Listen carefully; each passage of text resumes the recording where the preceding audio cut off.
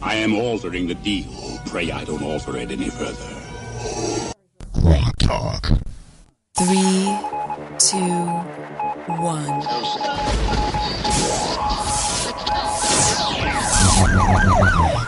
We'd like to welcome you to another edition of GrokTALK, brought to you by New Hampshire's leading conservative blog site, GrokTALK.com. We are your feared, extremist, right-wing, hard-charging, gun-toting, opinionated, outspoken, rabble-rousing, letter-writing, radio microphone stomping conservatives and rational libertarians. So get ready for more news and opinion you could only get from GrokTALK.com. GrokTALk.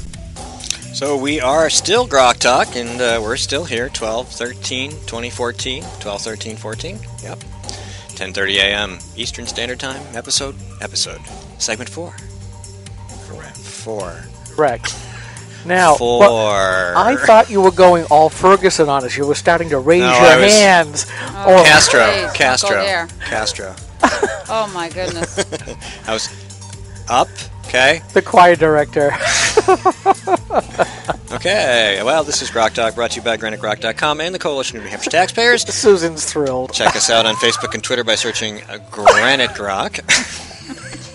Listen to us on Spreaker, iTunes, TuneIn, Stitcher, and iHeartRadio. Be careful, that thing, that telescopes, so let's be very cautious with that. Hit us with the soft end, please. Oh my. Thank you. All right, so very I have animated. I have just empowered you. Animated debate. I'm moving back. And I know how far it stretches. You can't get that far away. It's she has reach. Okay, And so she's probably armed as well, so Aren't we all? yes, we are. I have a question for anybody that's out there listening too, if you want to try to answer the question. Because now I actually am doing 3 different things at one time.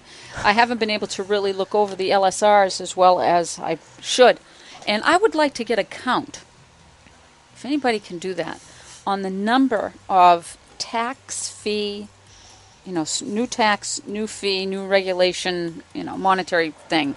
Aren't they all related to either money or regulations? Not all of them, but I would love to know because Income tax is coming back. Yes, they're talking about that one. I mean, so we have the House majority, right? Republicans have the House majority, ha ha ha, and we have Republican. I mean, Booten, you put out, Susan, the fact that he has a tax now for motorcycle instruction.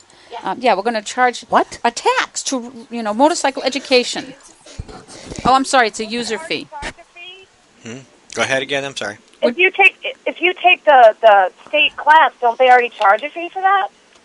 I'm not a motorcycle, but No, you're not. You're a not human. A motorcycle. She's not a motorcycle person. Right. Okay. So there probably already is, but this is New Hampshire. You have to have a tax on the fee or a fee on the tax, or you want to talk? Let me turn off the right thing. If you want to learn how to ride a motorcycle in New Hampshire, and you want to obtain your endorsement on your driver's license, a lot of people come from out of state to New Hampshire to take the motorcycle course, because in Massachusetts it's, I don't know, $300 or something, and in New Hampshire I think it's $100 or whatnot. So of course we haven't seen the language that goes along with this LSR, but it talks about a fee on in-state motorcycle education. So maybe they're going to ramp it up to equal that they charge out-of-state people. I don't know, but good Lord, don't take the class. Practice in your yard. Go down and take the course at the DMV. So they're basically trying to establish a cartel like they do with driver's education. It's a motorcycle tell. Okay. It's not a cartel. It's a motorcycle tell. Okay.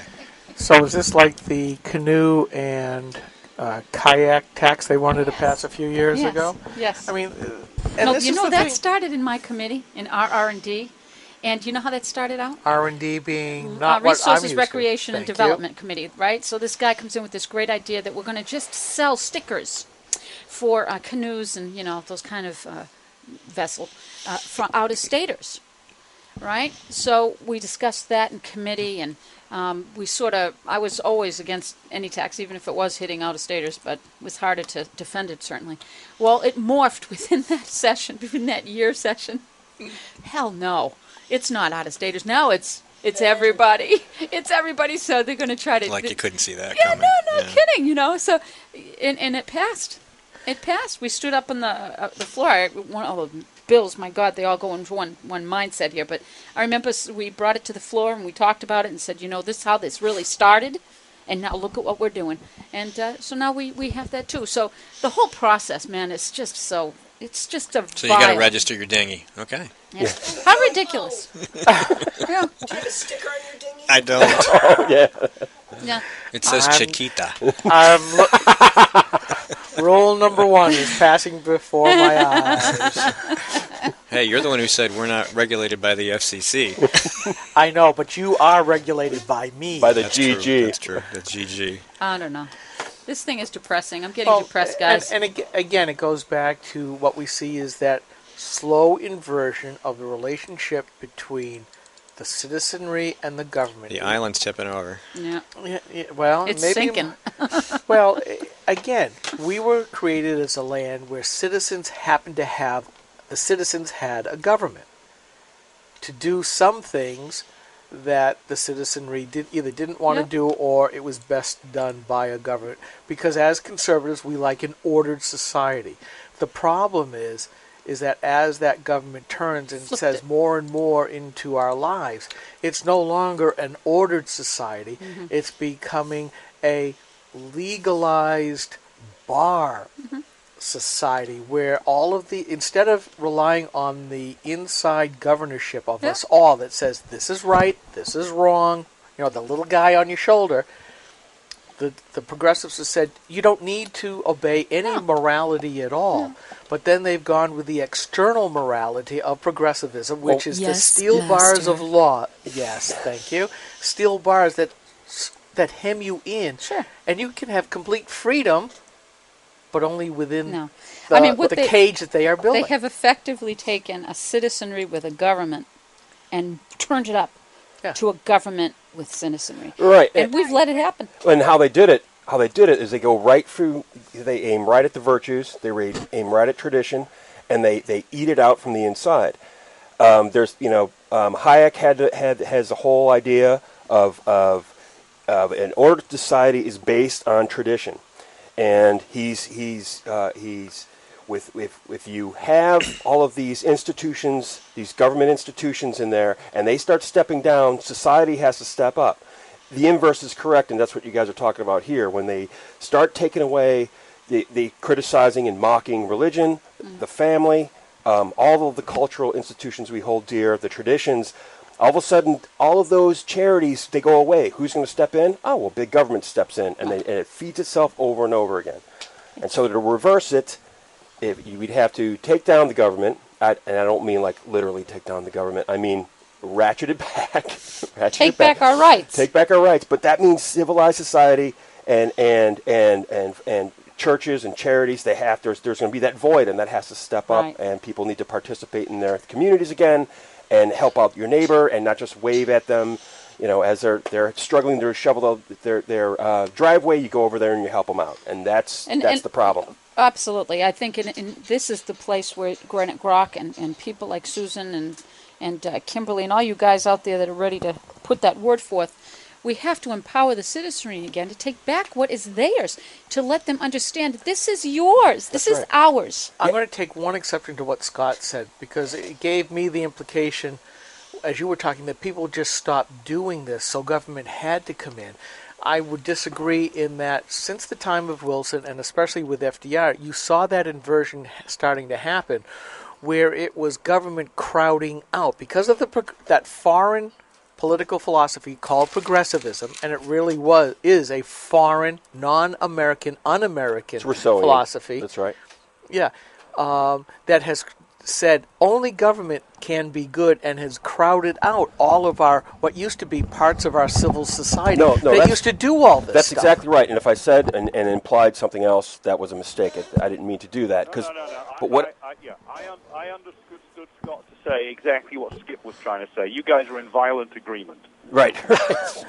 Well, now it's illegal to feed homeless people. Yes, it is. It is. Yep. And if you do decide you want to feed homeless people, it has to be whatever the hell, what's her name, Mrs. Obama wants you to have. So you can't feed homeless people. You can't give food away. Well, you could feed homeless people if you have a regulation. If you meet regulations, you could feed them. Commercial kitchen. Yep. Yeah. So they make it so difficult to do the right thing that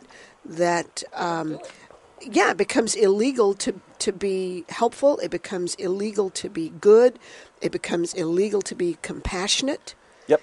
And when they shut down the little kids' lemonade stands and they shut down kitchens at churches for the poor, it makes it kind of disheartening to even want to try again. So then the government steps in and says, well, we have to do this. Yes, and that's very interesting, too, what you just said. There's Robert Higgs is this economist who coined the term ratchet effect, and he was talking about the military-industrial complex and how it ratchets up. It never goes back. Once you give one bit, you give the government a little bit of space in military, more money, it's not going to go back, and a little bit more, but it also goes to the cultural space as well, is what you just pointed out. So once they regulate lemonade stands, it's not going to go back. Once they regulate, you can't Albon Pan. I haven't heard this. I'm waiting for it.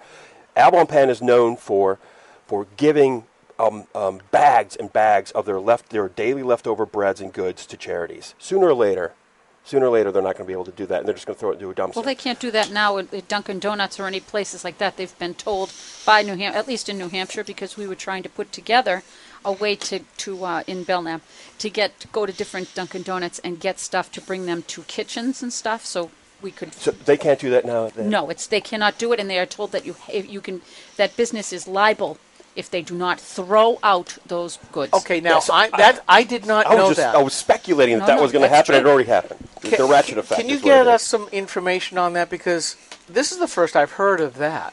Well, like I said, when I was in Alton, the manager there is no longer there.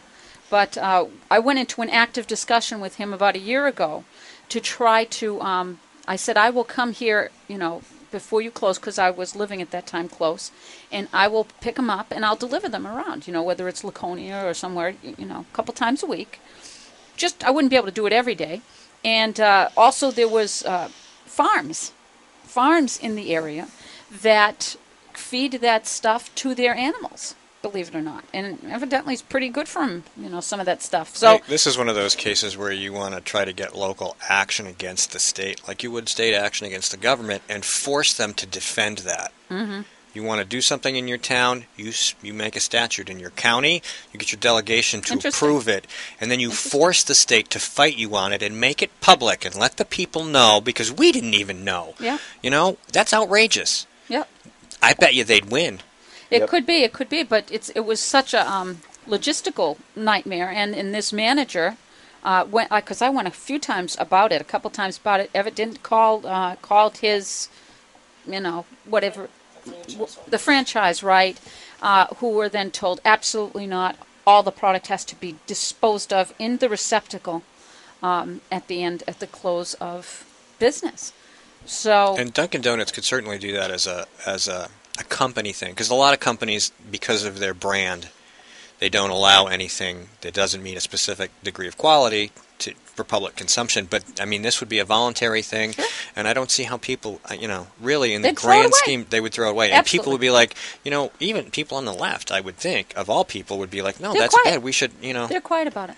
Well, I know people that actually go into the dumpsters in these fast food maybe places. That's why they wanted to do it, so that the homeless people and the unemployed can find a meal. Well, here's the deal. We have becoming a society that used to do as we please until we ran into some explicit barrier, to now where it's flipped, where we have to explicitly ask permission of our government to be able to do something. Yeah. And in the land of the free, is that where we want to be? And that's being inculcated at the lowest level. I mean, it's to the point where the young people, where I work, there's a lot of young people. They're very smart people, but they automatically think, can we do that?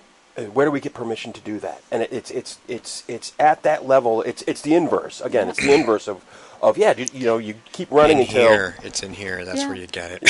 Yeah, those kids need to listen to Michael Bolden more often. We don't need no stinking permission to do that. Yeah. Well, I just want to add, because I just looked up, and Manchester, New Hampshire has is a city that doesn't allow people to feed the homeless. And what's that? It's Manchester, New Hampshire. I'm looking it up right now. I looked it up right now as the National Coalition of Homeless singled out Manchester. But the thing is, part of the reason restaurants probably don't want to do it as well is because of potential liability. Because some scumbag lawyer is going to be right up front and sue the restaurant if, God forbid, the person got sick who got the free food from the restaurant. That's true. That was part of the discussion, absolutely. But my question is if you had a person that signed up, because I told this guy that, I forget what days it was, I would come down, I would take the boxes, I would sign off, that I picked up the boxes, and I would bring them, because there was a while that I was bringing stuff to the food place in Concord. I was delivering some food around the holidays to them. And they was in so dire need. I mean, this place was full of people. It was kind of really just, I thought, oh my God, that's terrible. Which is what made me go to Dunkin' Donuts to see if I could get a couple mornings of breakfast from them, But that liability issue was evidently the reason why the franchise said no. So I went back and said, well, what if I signed for it? So that it's not just anybody coming in to get the food and do whatever with it. That the food was going from there to this kitchen, and thought, no, they wouldn't touch it.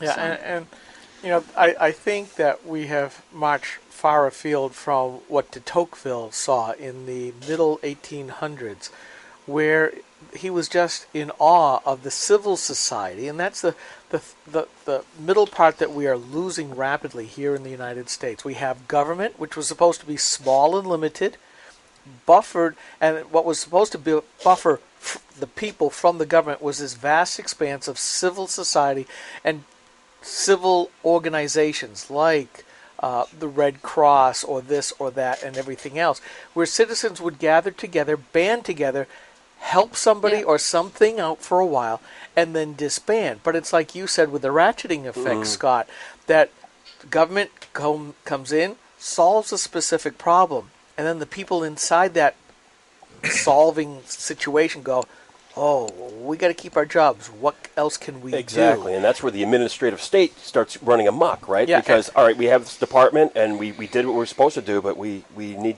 a new charter. Yeah. And so they start going on, and it's become self-serving. Yeah, in the last 2 years, I've seen more and more people and more papers and even a couple of books talking about the administrative state, in that, maybe we won the Cold War against communism and Marxism, but now we're in the new war against an overbearing administrative state of bureaucracies that just believe that they know better than us. And the person I talked to last night was saying the same thing, that the legislature was being overrun by folks in the unions, the public employee unions, that are now bending the legislation for their own selves. So it's becoming a circular pattern, and he's very concerned.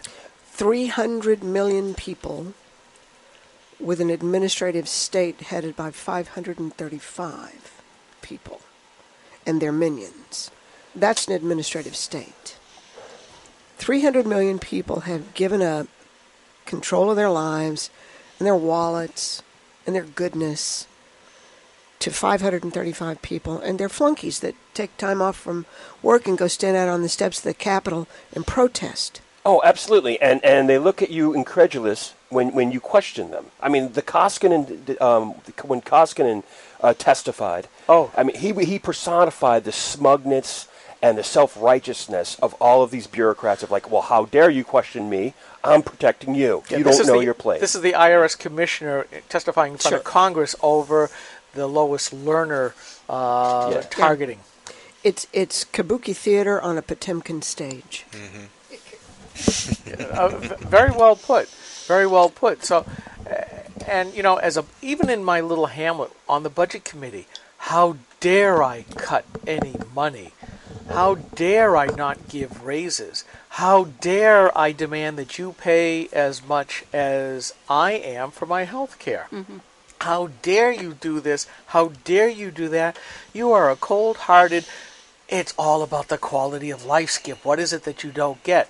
Yeah, well, tell that to the pensioner down the street that's about to lose the widow that's about to lose her house because you're just going to finally jack up the taxes that are finally going to put her out on the street. Mm-hmm. Who's being cold-hearted? You're supposed to serve us, not the way around. We are not your wallets. Mm-hmm. And yes, government is supposed to provide services. But you know something? Sometimes we should be able to do stuff for ourselves. Like our Park and Recreation director at the time would go on over to the backside of Belknap Mountain to the ski area up there. All of a sudden I've gone blank on the name, in Belknap County. To go, it's a 10-minute trip to go aggregate tickets so that Guilford residents could then come see him in the government office and get a discount. It's like, what? You parents can't get together, go as a group and buy these on your own for your kids? We need you to aggregate tickets to go to our Red Sox. The parents are too stupid to rent a bus and do all this stuff.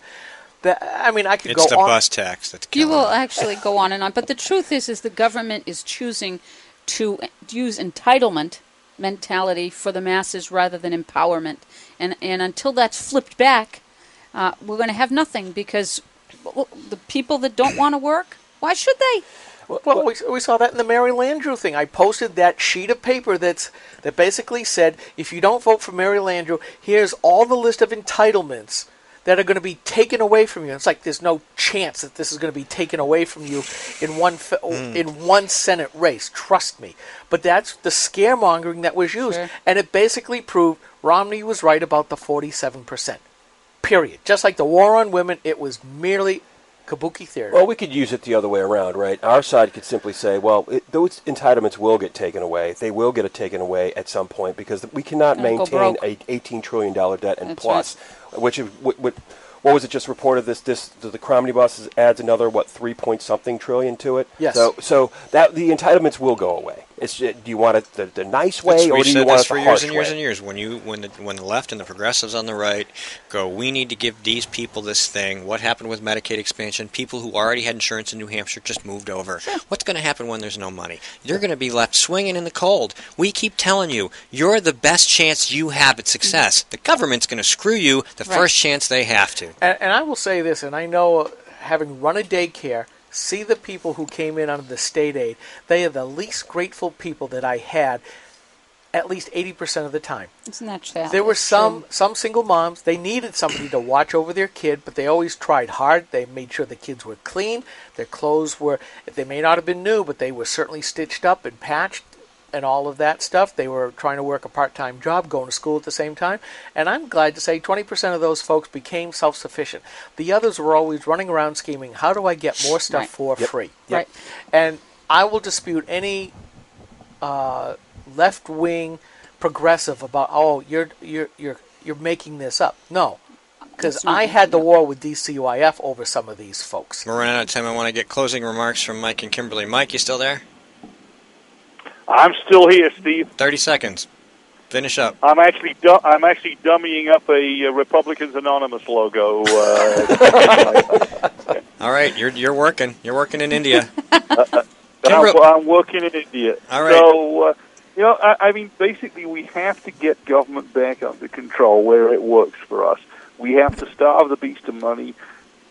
We can't just fix our state, although we have the prime responsibility to fix our state. We have to band together with like-minded people in other states to fix their states and get to a critical mass, whether it's a convention of the states, which some people don't like the idea of, or something else, but to band together to tell the federal government no more money. All right, Kimberly.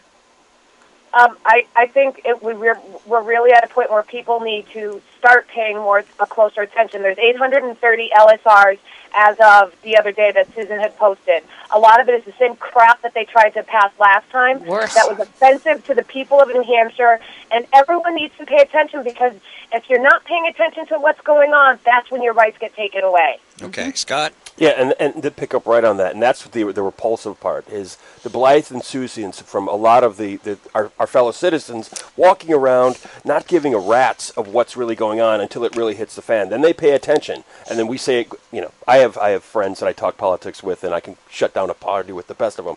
But and they think I'm just some crazy loon that I see all this stuff, and you're crazy. It'll all just work out. Well, wait, math has a way of writing itself. Yeah, math is universal. Yeah.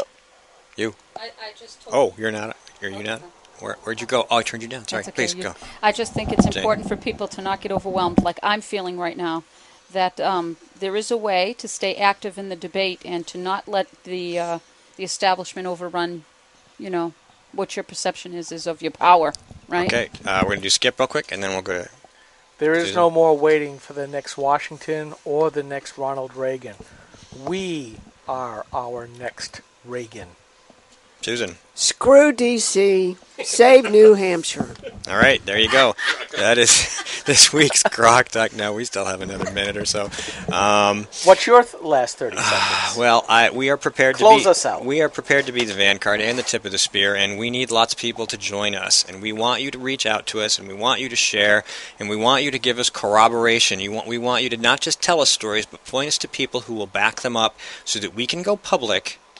Okay? And then we will. And we will back you. And if you want to come with us, that's fine. If you need to be anonymous, that's great. We don't have a problem with that.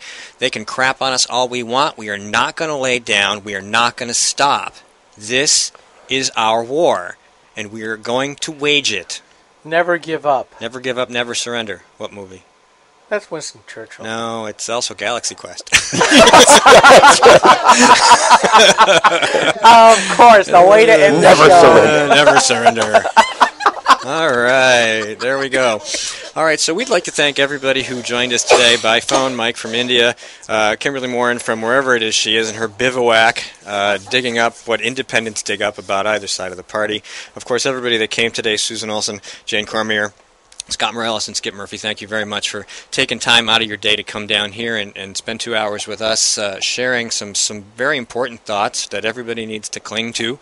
We got a lot of work ahead of us. It's going to be ugly. We're not going to win every battle, but we should win the ones that matter, and we won't know what those are until we get out there and fight. So we would like very much for you guys out there to call us, to email us. Email's better for me, just as an example, but to reach out and help us make a difference. Maybe we don't get there tomorrow or next year, but we will get there.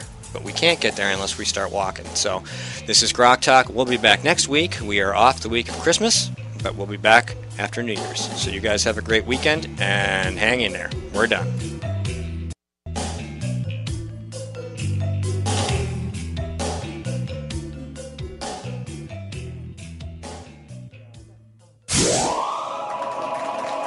Yeah, baby!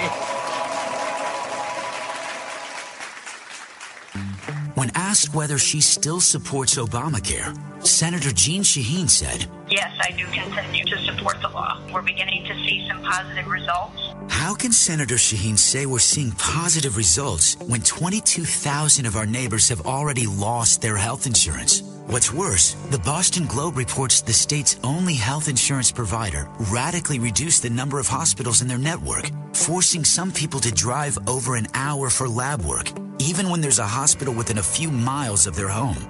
When pressed about lack of access, Shaheen said, "There are some hospitals that are not covered, unfortunately, and I certainly hope that's going to change." Jeanne Shaheen promised us we could keep our doctors and our healthcare coverage. Now she hopes we can get to a local hospital? Call Senator Shaheen at 603-647-7500. Tell her we need more than hope. We need leadership. Paid for by Citizens for a Strong New Hampshire. Senator Jeanne Shaheen said, if you like your current health plan, you can keep it. That's not true, Senator. 22,000 New Hampshire citizens have been kicked off their insurance plans. Hospitals in Rochester, Concord, and Portsmouth, they aren't allowed to provide care under the exchange. Senator, you were wrong in your comments. You should apologize for your misleading remarks. I'm calling Senator Shaheen at 750-3004 and telling her I want my doctor back. You should too. Paid for by saberpac.org, not authorized by any candidate or candidate committee. All of the music on this program comes to us through Creative Commons licensing from Kevin MacLeod at Incompetech.com. The opinions expressed on this program are those of the speakers, not necessarily those of CNHT, GraniteRock.com, or anyone else for that matter. GrokTALK.